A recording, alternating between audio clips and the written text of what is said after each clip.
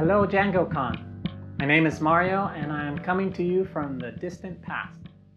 Well, maybe right around 1965. It's been about a year since JFK was assassinated and the war in Vietnam has been going on for about a decade. Now at home, people are looking for ways to kind of get their mind off of things. Nice film has come out, Sound of Music, with Julie Andrews, Christopher Plummer. Great film. Audiences have started tuning in to a show called Bonanza, and people around the world are in awe of the first person to take a walk in space. That would be the Russian cosmonaut Alexei Leonov. Now, the price of gas in the US is at around 30 cents per gallon, and on the technology front, touch-tone phones have just come out. Now, computers, on the other hand, we have the first commercial 16-bit mini computer, the DDP-116, which is being made available to, well, mostly businesses, scientific community. The price tag on it is around $28,500. In 2023, that'll translate to around $275,000. Also around this time, an individual by the name of Ted Nelson, he has just published an idea he has on creating and using linked content. You use it in a nonlinear way. You connect text, images, video, sound, and all of this system is called Hypermedia. Now, fast forward to 1990, and now we have Tim Berners-Lee. He takes all these ideas and this technology that has already been around for the last couple decades, and he creates the very first web page.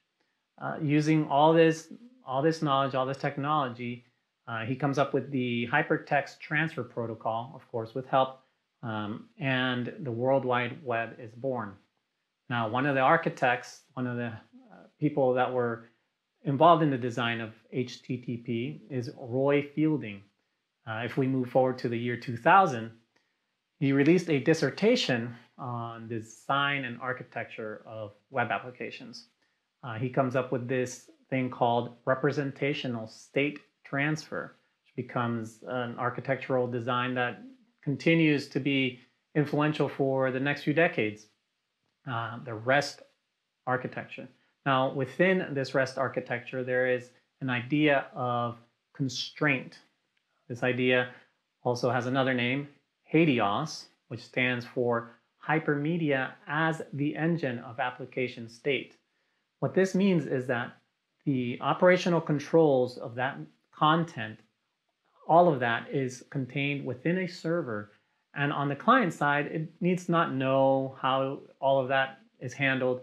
That can be served up to a client directly. So that becomes the idea of HADIOS. Now, if we fast forward to today, we have a system where content is actually separate from the hypermedia controls. The engine state has been moved entirely to the front end. Now, with this type of architectural design, you can build pretty powerful applications, but it's mostly unnecessary for the vast majority of applications on the web today. Now, I do feel like I want to mention what kinds of applications would benefit from these front-end systems. Now, I would say primarily these are applications that have complex and dynamic interdependencies. Maybe they require some offline functionality. So you can take all of that content on the front end and do complex things with it. Things like, let's say, very complex spreadsheet-like applications, games, maps, those kinds of things. But on the other hand, for the vast majority of CRUD applications out there, and CRUD is for create, read, update, delete, that is way too much complexity. If you're taking into account accessibility and first time to rendering content, hypermedia or hypermedia-driven design is both more sustainable and more efficient, which means it'll save you time and money. So let me introduce one of the more popular hypermedia libraries out there. It's called htmx. htmx gives you access to all the different kinds of AJAX requests, WebSockets, server-side events, and it's all directly controlled from your HTML. Now, your requests can be sent by more than just an anchor tag, which typically only sends a GET request, or a form tag that typically only sends a POST request to the server. Now you have the full array of AJAX requests, which include put, patch, delete, and you can also utilize different triggers other than just click, whether it's mouse over or hover, mouse wheel, those kinds of things. And you can selectively refresh content on your web page. You don't have to refresh the whole page, just the elements you target. And you can use any backend that you choose, including, of course, Python. And it's crazy to me that no one is talking about how cool this is. Well, I mean, technically. If you look at DjangoCon US 2021, there were 2 talks that had htmx in the title. One of those was even presented at DjangoCon Europe. So, and also back in 2021, Carson Gross, who's the creator of htmx, he also gave a talk that mentioned all of this stuff at length. So, okay. But of course, there was also DjangoCon US 2022, where there was an online talk specifically about using Django and htmx to build an application. All right. That's it, right? Oh, and of course, there's DjangoCon Europe 2022, where David Guijo of Context talked about how he and his company turned their entire SaaS application from a React front end to htmx, all in 2 months. And all right, 2023, there was a talk also comparing htmx to WebAssembly, and Carlton Gibson's talk summed it up with this point: use htmx. Fine, okay, I guess people are talking about it. So that brings us to DjangoCon US 2023. Earlier in the week, you may have heard Chris May's talk on using HTMX, Alpine.js, and even streaming HTTP to create modern web applications as well. So yes, now we're back to the future, and here I am talking about HTMX. So I guess it is a little bit more ubiquitous. Initially, I thought I was going to come here and show you how to use HTMX.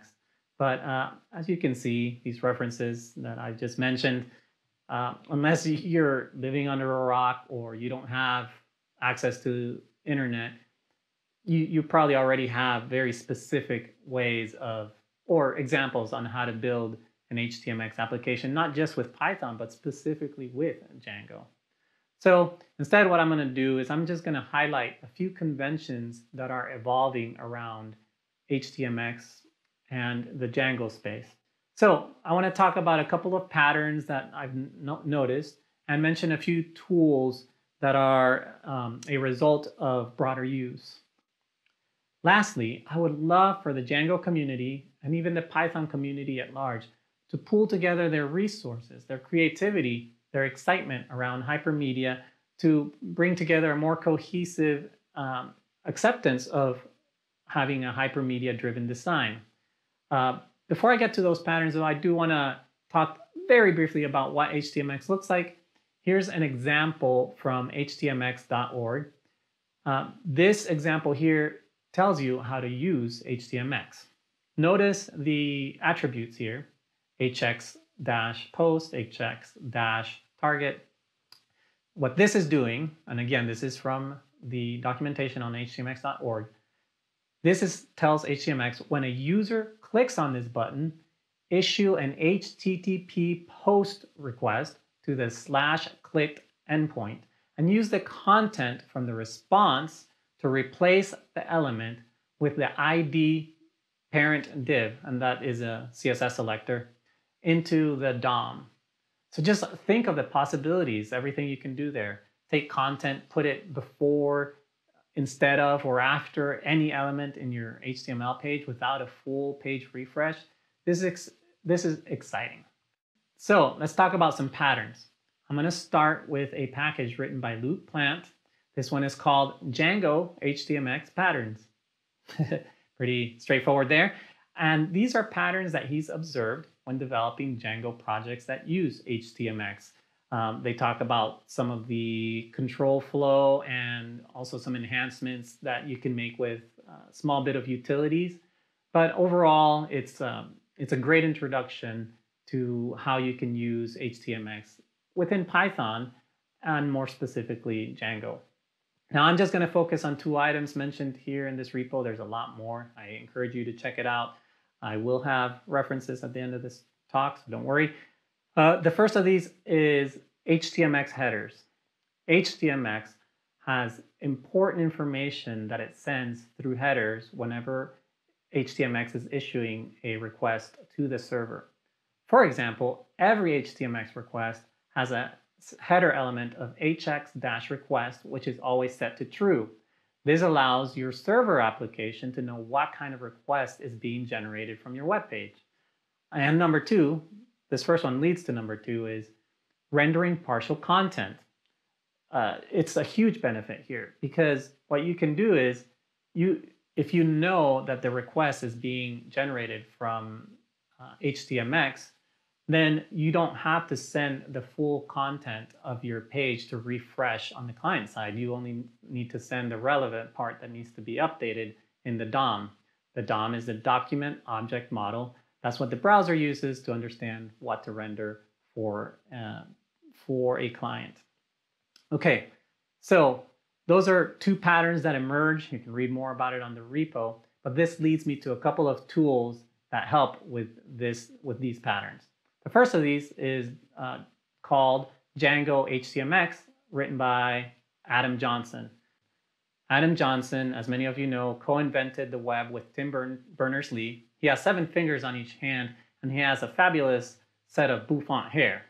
I asked ChatGPT about that, so I know I'm not wrong. Actually, it's on his GitHub profile, so it's definitely not wrong. Anyway, back to the package here. What Django-HTMX does is it uses middleware to provide some convenience to those who are using HTMX. Middleware, for those who are not as familiar, I wasn't until fairly recently, what it does is it captures a request object from the client and sometimes modifies it before being accessed by your application on the server. So in this case, Django HTMX is adding an HTMX details class to that request.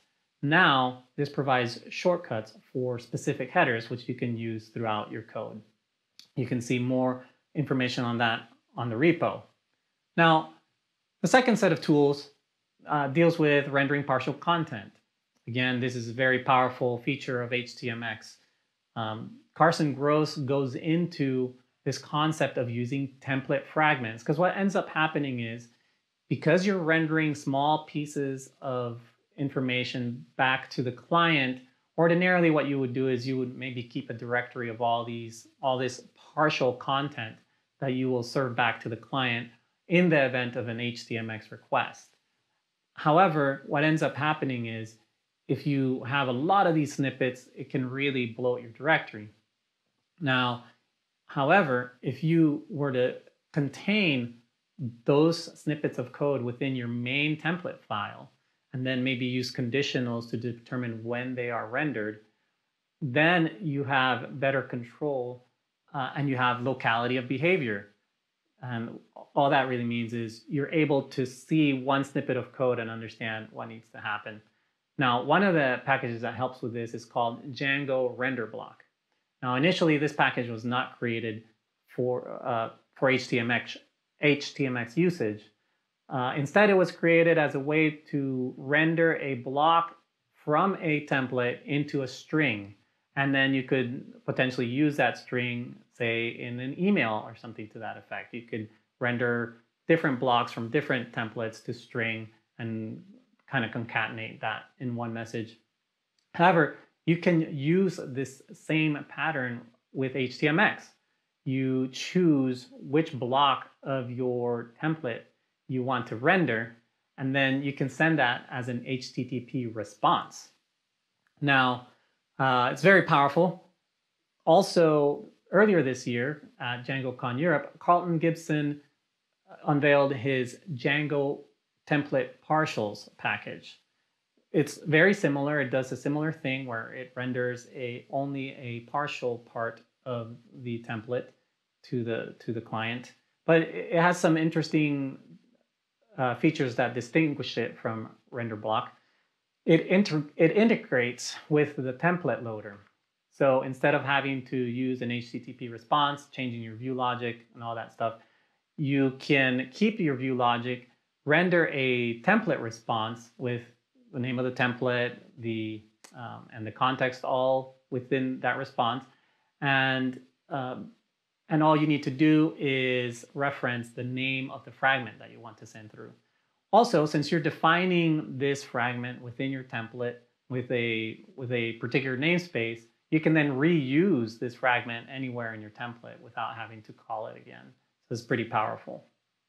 So those are a couple of tools that deal with the patterns I talked about. There's a couple more here that I wanted to highlight real quick, some additional tools.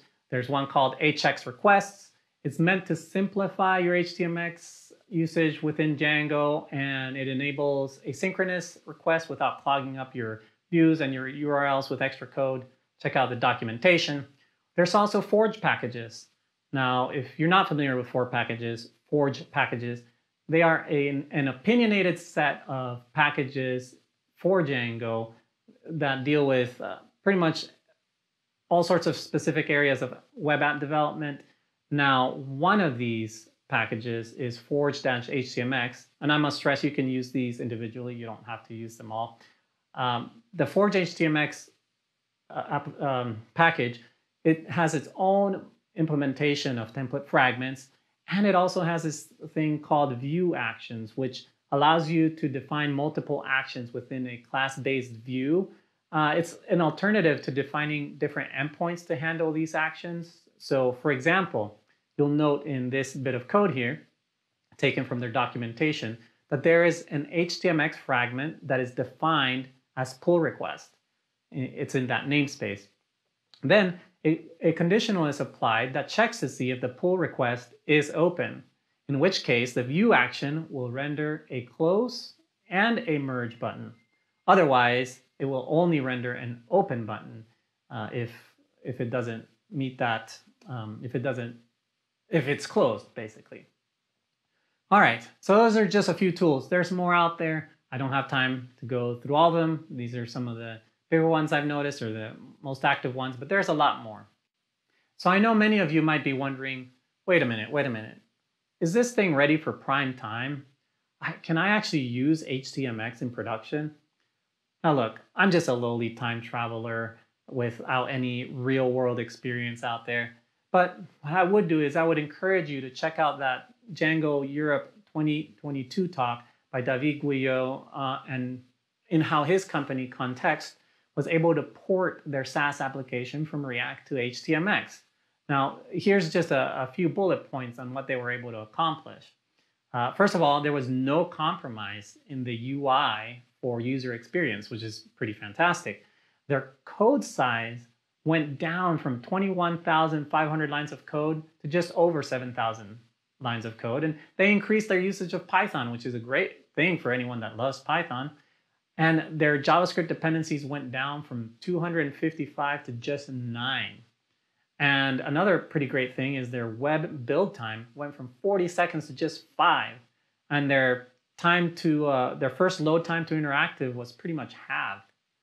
Now, these are great statistics, and maybe they wouldn't apply to all the different kinds of SaaS applications that exist out there. But if you're dealing with mostly, like I mentioned at the top, CRUD operations, and you're utilizing a lot of text and images, these are the kinds of improvements you can see. Now, in the greater Python space, the community is experimenting with hypermedia-driven designs, but it's a little bit more scattered than the Django space. There is a newer framework I'd like to mention called Lightstar. They just released their version 2, just I think a week or two ago, and it integrates HTMX directly into their code base. So there's definitely interest growing. But what I would love to see is the Python community at large just embracing hypermedia-driven design, which is funny to say about a technology that's about half a century old. But that'd be great if in the Python space, we had a set of best practices, we had a common parlance around how to talk about hypermedia. Now, at PyCon US, I met another engineer. His name's Benjamin Kirkbride. We both shared this vision of what hypermedia-driven design could look like in the Python space, but we had a lot of questions. So we started researching, and we created a repo to gather the resources available in Python land, and to see what kind of cohesiveness we could pull together. So the name of that repo is PyHat, Awesome Python htmx. Now, what is PyHat? You may wonder. It's not a pie that you wear on your head. Loosely, it is Python, htmx, ASCII, and Tailwind.